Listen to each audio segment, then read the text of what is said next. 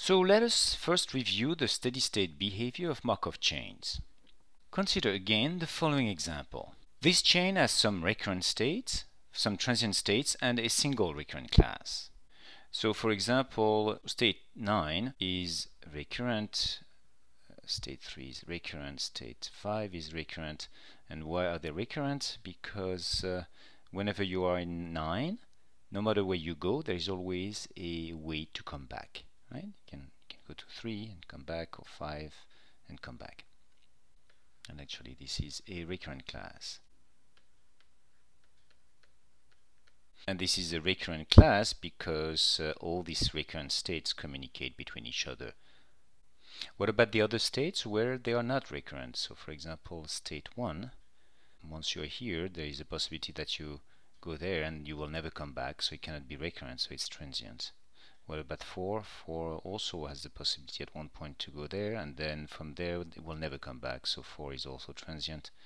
As for 2, no matter where he goes, well, he's going to reach or touch a transient state, so by definition it will be also transient. So they have 3 transient states and 3 recurrent states. Also, this recurrent class is not periodic, so it's aperiodic. And why is it not periodic? Well, here there is a simple way to tell. We have the existence of a self-transition probability, and that's enough to show that this recurrent class is not periodic. So this is one of the nicest possible Markov chains, in the sense that they have the following property. The probability that you find yourself at some particular state j at time n, when n is very large, converges to a steady state value that we denote by pi of j. There are 2 aspects to this property. First, the limit exists, so the probability of stage j does not fluctuate. It settles to something in the long run. And furthermore, that probability is not affected by I. Now, if we don't know where the chain started, and we want to know the unconditional probability of being in stage j in the long run, when n is large, then either we are given an initial distribution over the states, or we can choose any initial distribution. For example, we can assume that all initial states are equally likely, or any other type of distributions. And then you can condition over all the initial states, use the total probability theorem, and you are going to get the same answer, pi of j, in the limit. Let's see how to do that. So this is the summation of all I. So you condition on that state I, so it's rij of n times the initial probability distribution of your choosing. Right? So this is the total probability theorem. Now in the limit, when n goes to infinity, this goes to pi of j, independent of I. So you can take this expression in the limit and take it out of the summation, and then you have the summation of the probability of x0 equals 1. These are probabilities, so they sum to 1. So in the end, you have that converges to pi of j.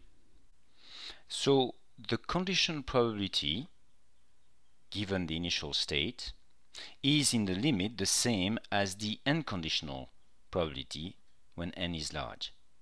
And in that sense, it tells us that x of n and x of 0 are approximately independent. They become independent in the limit as n goes to infinity. So if the Markov chain has run for a long time and you are asked the question, where is the chain now? Then your answer should be, I don't know, it's random, but it's going to be in a particular j with that particular probability pi of j. So in that sense, the steady state probabilities are valuable information. So how do we compute them? Well, for transient states like these, they are 0. So pi of 1 is 0, pi of 2 is 0, and pi of 4 is 0. And why is that? Well, if your initial state were one of these states here, the probability of being in here is 0 no matter what. But even if you started here initially in one of these states, you might for a while fluctuate and turn around like that. But eventually, after a finite amount of time, you will go to that class and never come back to one. So in the long run, the probability of finding yourself in state 1 will be 0. And this is the same for 2 and 4. Now, how do we calculate these? Well, for these states in the recurrent class, we compute them by solving a linear system of equations, which are called the balance equation, these, together with an extra condition, the normalization equation, here, has to be satisfied because these are probabilities and they have to sum up to 1. And we have seen that the system of m+1 equation provide a unique solution to this kind of system for the recurrent class.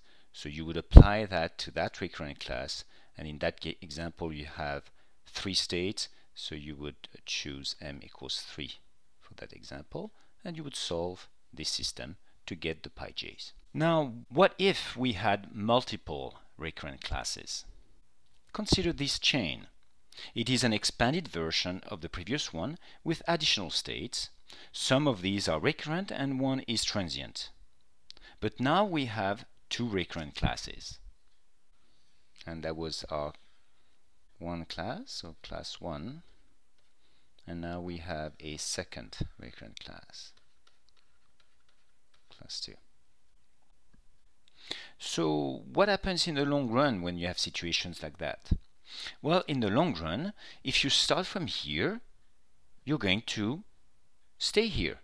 And in some sense, the study of that recurrent class is the same as the study of that recurrent class. And in order to find the steady state probabilities of these states, assuming that you started in one of these, will be exactly the same as before. So you would use the same system with m equals 3 here. Now, if you had started here instead, again, this is the recurrent class, and you have m equals 2 states here, and in order to find what is the steady state probabilities of these 2 states, you could use the same kind of result here, but you apply it with m equals 2 in isolation. So you just concentrate on that. If on the other hand, your Markov chain started from here, for example, for that specific example, you are guaranteed that at the next transition you end up here, and then you can do the same thing as before. We still know that this steady state probability of 8 will be 0 and 0 and 0 and 0. Now, what would happen if you started from here, from one of these states? Well, again, for a while you might travel throughout this system here, but eventually you're going to move away from that, and you will either go through a transition going into that recurrent class via this transition or via this transition, and once you are in there, essentially the chain will remain there, and so you do the same calculation as before. And if on the other hand you transition away from that class and arrived in this recurrent class, then you would apply the result that you had here. So in some sense, conditional on the fact that you left these states and you arrived there, in that conditional world you can isolate yourself and really solve the problem for that class, and the same from that class. Now, of course, this raises the question, if I start from here, how do I know whether I'm going to get here or here?